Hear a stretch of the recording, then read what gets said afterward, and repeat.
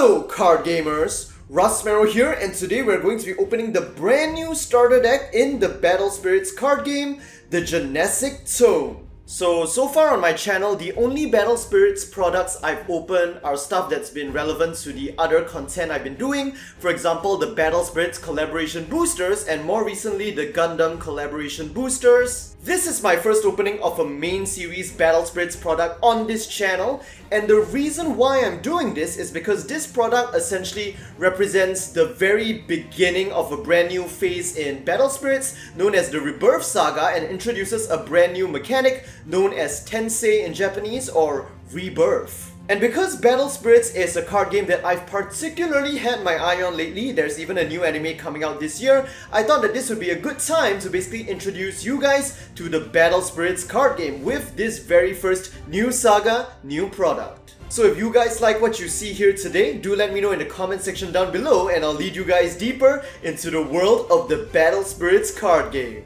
Man, there is seriously too much card game epicness happening this month with the release of Yu-Gi-Oh! Rush Duel, the new phase in the Yu-Gi-Oh! OCG, the brand new Digimon card game, as well as this new Rebirth Saga in Battle Spirits as well. Starting off, in order to play Battle Spirits, you'll need more than just cards. You'll also need these little blue icons known as cores, as well as this special one known as the Soul Core. Of course, you'll only need to use the official ones for official tournaments, but if you're playing with friends, you can basically just use any kinds of counters or objects as substitutes. But if you buy a starter deck, it essentially comes with a good amount for you to use. So let's put that aside for now, and here's the entire paper playmat that comes with each starter deck representing all of the fields. Now, I know that most of you guys aren't familiar with Battle Spirits, so I'm not going to go into too much detail in this video. But starting off first, we have the new key ace spirits or ace monster of this starter deck, known as the Space-Time Emperor Dragon, Chrono-Birth Dragon. And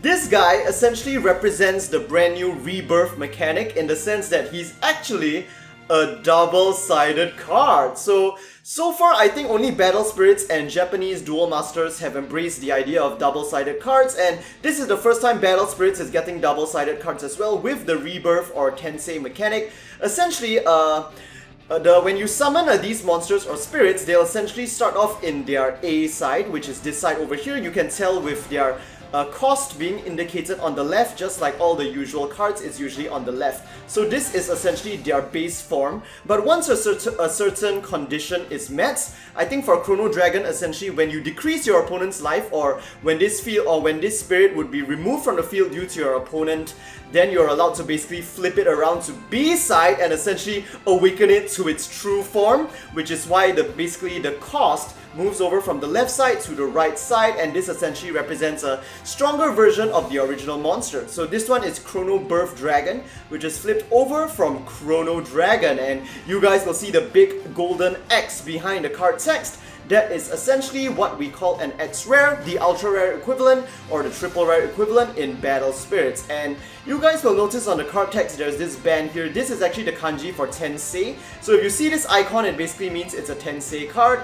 And on the right, this is essentially the condition for carrying out its rebirth and flipping it over. So this is a very cool card right here, I gotta say. Although very reminiscent of Vanguard Gear Chronicle, honestly, because the title here is actually Jikuryu, which is, in Battle Spirits, they've translated it loosely in English to Space-Time Dragon, but it also makes sense as Interdimensional Dragon. Up next, we have the Wandering Grandwalker Lolo. So those of you guys who haven't watched my previous Battle Spirits videos, Grandwalkers are essentially like plane walkers in Magic, or you could also consider them like permanent field spells or deck masters, like in that one arc of Yu-Gi-Oh! They remain on the field, they are very hard to get rid of, and over time they basically allow you to set up and enhance your plays.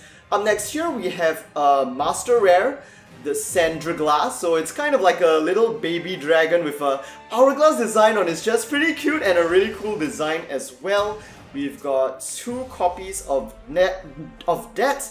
Next, we have the Clown Dragon, Gengar Dragon. So most of the This is essentially a red deck. That's basically the archetype for this starter deck here, and it features mainly this series of monsters known as Clown Dragons. Now, up next here we have another double-sided Tensei card. I like how when you open up the deck, it essentially shows you the B side instead of the A side. Now, this is slightly different from the Chrono-Birth that we saw just now, because Chrono Dragon is a spirit by itself, and then it flips over to a stronger version of the spirit in the form of Chrono-Birth over here. But for this one over here, which is a card called the Bookshelf Ravine, this is essentially a field spell. So originally it's a field spell, but once it essentially reaches, meets its condition, you can flip it around, transforming it into a monster, the Ravine Lord Wisdomble. And this is a very powerful key card for this deck because both as a spirit and as a Nexus over here, which is what we call field spells in the Battle Spirits card game, it essentially increases the amount of draws you get per turn. So that is a very nice key card. Now up next, I'm sure you guys can see the trend already, but this is another Rebirth card. So this one is also a Nexus into a spirit. This one is called the New World, and it rebirths into the Elegant Dragon Elia Ragoon, which is a rainbow attribute card. So, those of you guys who only play Yu-Gi-Oh! And Vanguard might not be very familiar with the concept of colors, but those of you guys who play Duel Masters before, you'll essentially understand that, you know, each color is essentially like a different civilization or deck type, but there are rainbow cards that basically kind of are able to be played, and their effects basically fit in any kind of color deck. But mostly, although it is possible to create decks with multiple colors, most of the time you get the most synergy by combining cards of the same color. Here we have Godseeker Lolo. So there are many Godseeker monster spirits in the Battle Spirits card game, and what they do is essentially search out your gods, which are your planeswalkers slash grandwalkers, like the Lolo that we saw earlier over there. So here we've got 3 copies of Lolo Dra, that's the max, just like Yu-Gi-Oh! The Clown Dragon Melts Dragon, that's a really nice design, I gotta say, kind of reminiscent of Persona. Next we have the Clown Dragon Dovelk Dragon. So this one's a pretty beastly looking card, looks pretty defensive. I do have the effects, I can read the effects out, but I don't think you guys will get them, so I'm gonna just ignore them for now. Next we have the Clown Dragon Drago Francari. Now this is a pretty beastly looking card as well. But if you guys are more interested in Battle Spirits, I'm thinking maybe I could like even make a tutorial video on how to play, and then in future videos I could emphasize the effects more as well. Next, the Clown Dragons Poldra and Castadra, because there are 2 of them. I'm assuming they're kind of like siblings in this artwork. Red decks are essentially more of offensive, aggressive, increasing their BP or their attack power, while also destroying the opponent's spirits. The Clown Dragon Trickster Dragon, or Trickstar Dragon. The Clown Dragon Fool Joker Dragon. Now this is a pretty badass card, and I love the name Fool Joker. So this bar over here says that it essentially indicates that this card is a burst. So you can essentially set it like a trap in Yu-Gi-Oh! Onto this burst zone over there on the top left. And once the condition is met, you basically flip it around and activate the effect for free, mostly accordingly. So that was Fool Joker. Got a 1, 2, 3. Next, now we're moving on to magic cards, essentially like spells. Creation Flame. Alright, this is also a burst. It also has a flash effect, which is essentially like an instant if you play magic, or a quick play spell if you in Yu-Gi-Oh! Terms. Next we have Force Bright's Draw. So it has both a main and a flash effect, like a main phase effect and a quick play effect as well, depending on which one you want to use.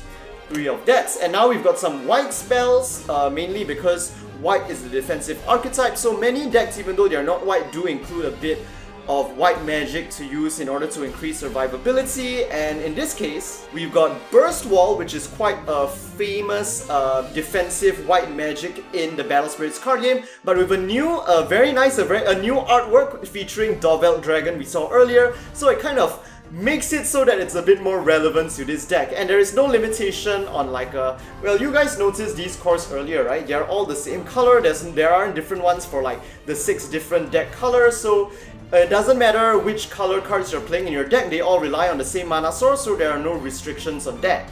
Alright, so we've got 1, 2 burst walls, and what you guys are seeing here Let me see, what's this one at the back? I think this is just a card, the deck card list, an advertisement. And what these are what they call checklist cards. And the reason why they're called checklist cards is because they're essentially supposed to substitute your double-sided rebirth cards, because these double-sided cards, unlike dual masters, are supposed to be placed in your main deck so in order to ensure that your opponent can't tell when you draw into a double-sided card, you are expected to use opaque sleeves so that you can only see the fronts but not the back. However, it can be quite troublesome if you summon them and then activate its rebirth effect, forcing you to flip it around. Then you kind of have to take it out of the sleeve and put it back, right? Which might cause some scratches in the process. So for ease of convenience, essentially that's what the checklist card is there for, to basically act as a substitute for the card. So for example, on the checklist, you'll basically indicate that this is Chrono Dragon, then this is what you put in your main deck with an opaque sleeve, and it does have the normal Battle Spirits card back in that sense. Then this double-sided Chrono-Birth and Chrono Dragon and Chrono-Birth Dragon, you'll sleeve it in transparent sleeve so that you can flip it just like this, but you don't put it in your main deck, you actually leave it somewhere, maybe in your deck case. Then once you summon your Chrono Dragon checklist card from the hand, you can basically replace it with the actual Chrono Dragon on the field and then conveniently flip it, because now that it's on the field, it's fine for its back to be visible. So that's essentially how the creators try to make this new mechanic a bit more convenient to use in real life. And in a promo pack, we've got 2 copies of Diamond Wall featuring the main character Bashin Dan of Battle Spirits Saga Brave, the most recent anime. So that'll be all for this Genesic Tome starter deck opening. I understand that most of you guys are not familiar with Battle Spirits, but I hope that you guys who are card game fans at least enjoyed looking at this unfamiliar card game and all of its cool cards and artwork and different monster and character designs. And hopefully, maybe I piqued your interest in finding out more about this card game and its following anime as well. I am planning to open at least the very first booster in this new Rebirth Saga known as Returner, which is supposed to come out within this month, but unfortunately due to the whole COVID virus situation and lockdowns here in Singapore, I'll probably only be able to get my hands on it and open it in May. But as usual, if you guys enjoyed this video, do give it a like. Let me know what you guys think about this new card game in the comment section down below. Don't forget to subscribe for more Battle Spirits content and other card game content if that interests you. And I hope to see you guys in the next Battle Spirits video.